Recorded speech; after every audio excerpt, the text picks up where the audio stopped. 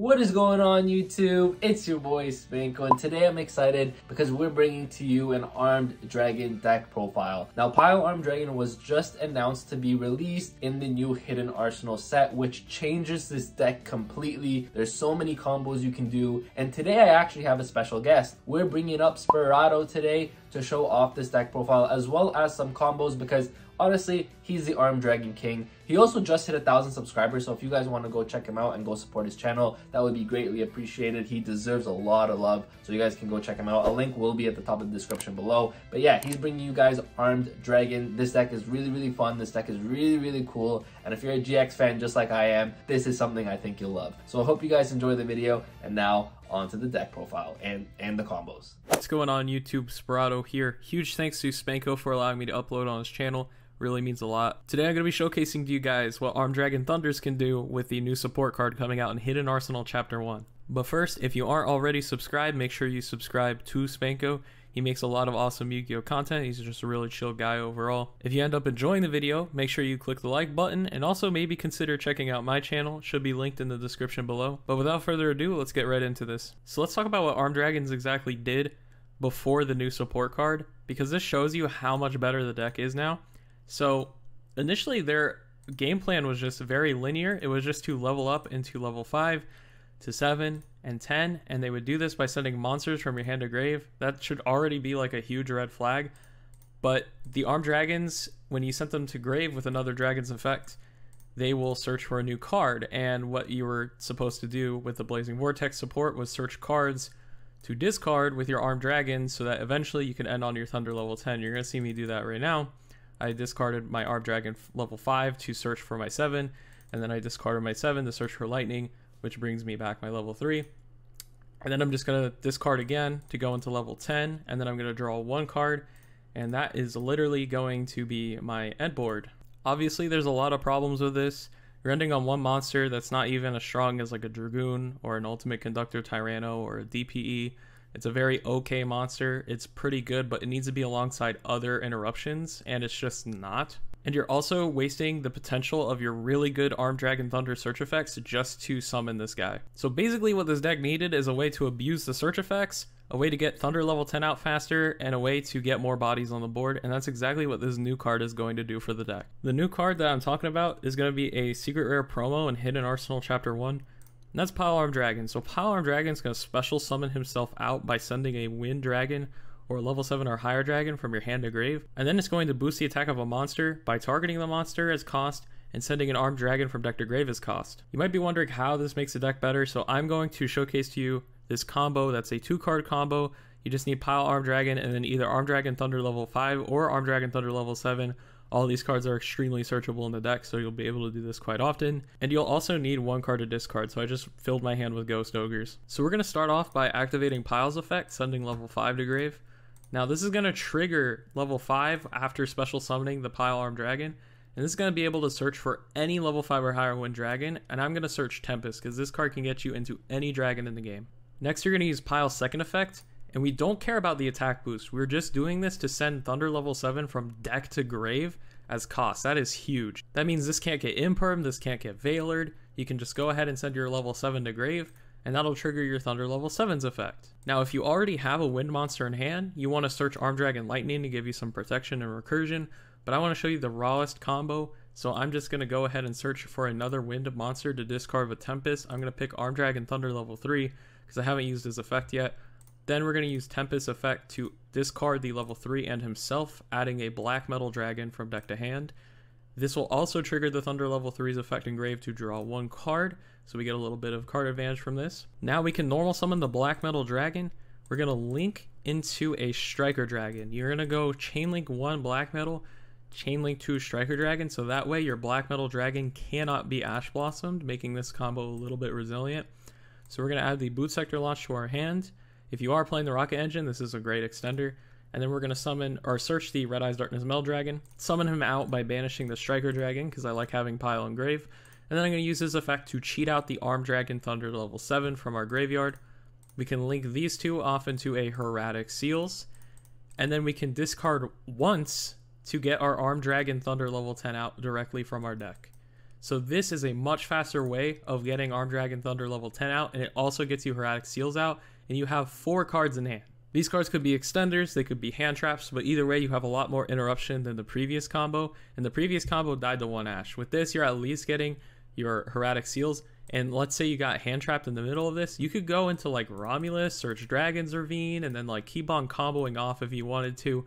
So this is a really solid combo, and it's just so much better than what we had to do before. I'm going to show you one of our best combos with this deck. In this instance, I'm going to be using Pile, level 5, and Black Metal. There's a whole bunch of different combinations that can make this, and these are all very searchable cards, so this actually happens a lot of the time. But basically, you just need to have access to the original combo and then 1 extender. So I'm going to activate Pile, send 5. Because I don't need to search a dragon with Tempest, I'm actually going to search for Armogram. Dragoonity Armogram is just a better extender than Tempest because it has really good effects, and it's a level 10 monster, so I can go into rank 10s next turn. Normal summon the Black Metal, activate Pile, second effect, sending the Thunder level 7 just like last time. Because again, we aren't going to discard with Tempest, I'm going to just search for Armed Dragon Lightning to give us some protection and some recursion. Then I'm going to link summon the Black Metal Dragon into a Striker Dragon. Chainlink 1 Black Metal, Chainlink 2 Striker, same thing as last time. Then we're going to special summon the Red MD, cheat out the level 7 from our graveyard, just like last time again. And then we're going to go into Romulus this time rather than the Hermetic Seals. And we're going to add Dragon's Ravine. So again, I really like Romulus in this deck because it gets you access to the Rocket engine by itself. You could also play like a Dragoonity engine if you wanted to with like Dragoonity Glow, or you could even play the Divine Lance for an extender if you wanted to. This not only heightens your combo ceiling, but it also just makes your deck a lot more resilient because as long as you have 2 dragons, you could go into this at any time. So anyways, I'm going to activate the Dragon's Ravine, sending the Armogram to grave because we don't care if it's in grave or not. And then I'm going to send Absoluter from my deck to grave. This is going to trigger the Absoluter effect to search for a Rocket Tracer. Another thing I really like about the Rocket package is that drawing Absoluter, drawing Rocket Tracer is not bad. Even drawing Boot Sector Launch, while not optimal, it's not that bad. Like, as long as you're not drawing Recharger, the engine is always live, and it's just going to help you extend. Anyways, we're going to go ahead and activate Armogram's effect to special summon himself from the grave by banishing 2 dragons, special summon, and then link summon into Hermetic Seals, getting our first interruption. If our opponent was greedy and holding on with Nibiru, this is kind of like their last point of being able to Nibiru us, because if they do, it's going to use its effect to tribute the Hermetic Seals, making it so I special summon a dragon directly from my deck, and they definitely don't want that. Then I can go ahead and activate Boot Sector Launch that we naturally search in our combo to special summon the Rocket Tracer. Rocket Tracer is going to pop the Boot Sector Launch, and we're going to get a Rocket Recharger from our deck. And then we can go ahead and synchro summon into a Borreload Savage Dragon for 2 Boral counters because we got Romulus in the graveyard. So we're going to get the Omni Negate before we get into Thunder level 10, which is kind of my goal. I want to be as safe as possible with this deck. And I'm going to special summon the Armed Dragon Thunder level 10. Then after that, you can activate your Armed Dragon Lightning and use its effect to target the level 10 and recur an Armed Dragon from your graveyard. I like picking the Armed Dragon Thunder level 7 because it gets you anything in the archetype. So now we can talk about our end board. We got an Omni Negate, we got a Quick Effect Pop. This guy's also very beefy under Armed Dragon Lightning because it gives him protection. So very annoying monster to out. And then we have the Quick Effect Bounce with Seals, and then being able to summon a dragon directly from our deck during our opponent's turn. Now I'm going to show you what I like to do with this board. So I'm going to use Hermetic Seals to bounce one of my opponent's cards. I have to bounce my own card because obviously there is no opponent in a test hand. So I'm just going to bounce back a random card to trigger its effect to special summon a Kawaki Myra Drago from my deck. This card is absolutely insane. It's going to lock you and your opponent out of special summoning light and dark monsters, which is like 90% of the game. It is 0 defense, however, because of Hermetic Seals. So when your opponent tries to swing over it, you're just going to activate your Thunder level 10 effect, discarding the level 7, popping their card, and then searching for a really good follow-up play. If you had the correct levels in your grave, you could search for something like level 10 White, who's a free special summon. He's really good because he can pop something during the start of the damage step, and he's just a big beefy boy, so he's going to be able to put the pressure on your opponent.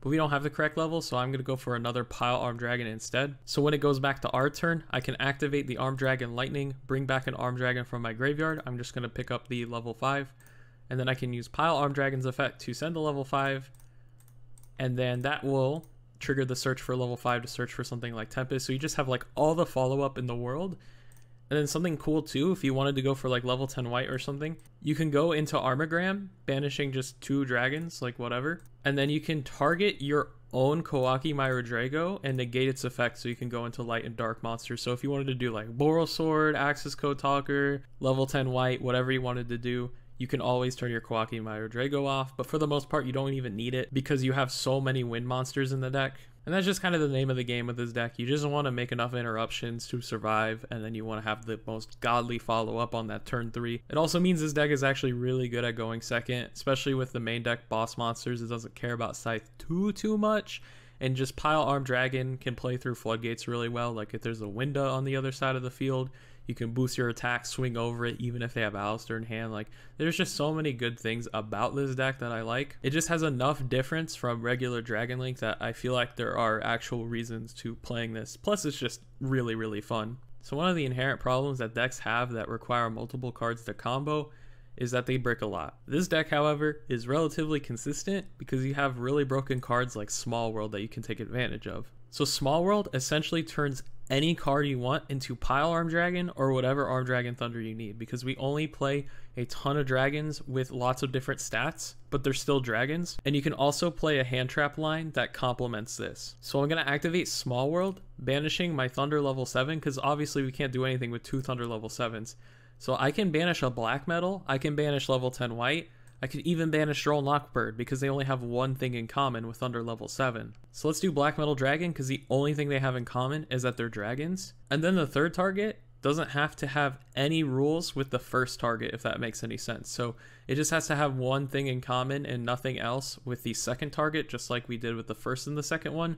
So we can add a card with the exact same stats as Thunder level 7, even though that's the first card we banished. So I'm going to add a Pile Armed Dragon to my hand, and now I can successfully combo and play Yu-Gi-Oh! So here's the deck list that I'm personally using. I'm playing 3 Armed Dragon Thunder level 3, 5, and 7 because they're all your searchers and you want to draw them with Pile Armed Dragon to combo. I play 1 Thunder level 10 because he's a bit of a brick and he's not super important to the deck. He's just a really good turn 1 play that you have access to, and he's also really good under the Scythe lock. 3 copies of Pile Armed Dragon, of course, it's literally the best card in the deck. 1 copy of level 10 white to help break boards. 3 copies of Black Metal Dragon, it's just the best normal summon in the deck. 1 copy of Red Eyes Darkness Metal to search off the black metal. Tempest is the glue that holds his deck together. 1 Dragoonity Armogram because it's a really good searchable extender that helps break boards. We got the Rocket Engine with Absoluter Dragon, Rocket Tracer, Rocket Recharger, Boot Sector Launch, and Dragon Ravine. This gives your deck a lot of durability, it heightens the combo ceiling, and I know a lot of people are probably itching to throw 3 Quick Launch, 3 Tracers, and all that because they're so used to playing regular Dragon Link. But trust me, it does not help the deck at all. You will brick like crazy. You only need this linear engine because even if you hard draw any of these, as long as it's not Rocket Recharger specifically, you still have pretty much full combo, and you actually get access to it easier if you don't have to use your extra deck to get to it. 1 Kawaki Myrodrego because it's a win button. For the 6 free spaces, I decided to play the most impactful hand traps in the game.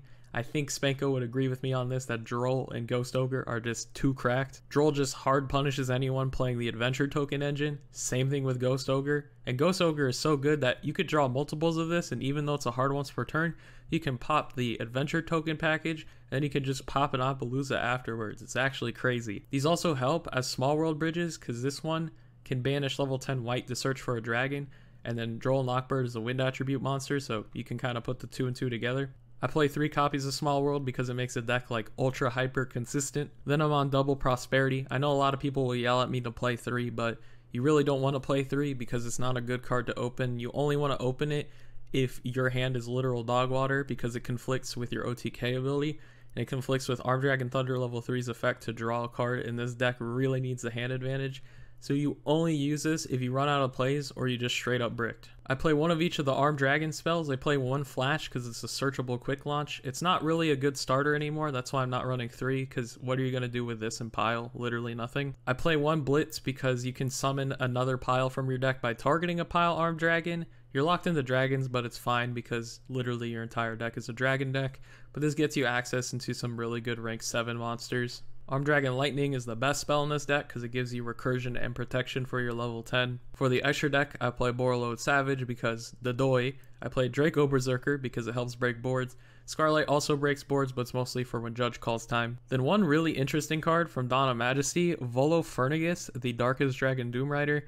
So this card's actually really interesting because it's just a quick effect pop as long as you have dragons as material, so kind of the same thing as Thunder level 10, just with less protection, and it's a one-time use. But this is helpful if you want to hold on to that card advantage and you don't want to discard to make Thunder level 10, or maybe you drew the level 10 and you don't want to just like discard your entire hand.